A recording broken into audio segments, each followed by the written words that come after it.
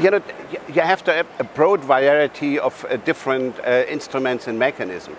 Capacity building is one thing, investment in infrastructure is another thing, but you need also new technical innovations. For instance, what we have seen in the last couple of years is our projects where you can bring connectivity via new technical devices, for instance balloons or low Earth orbit satellites.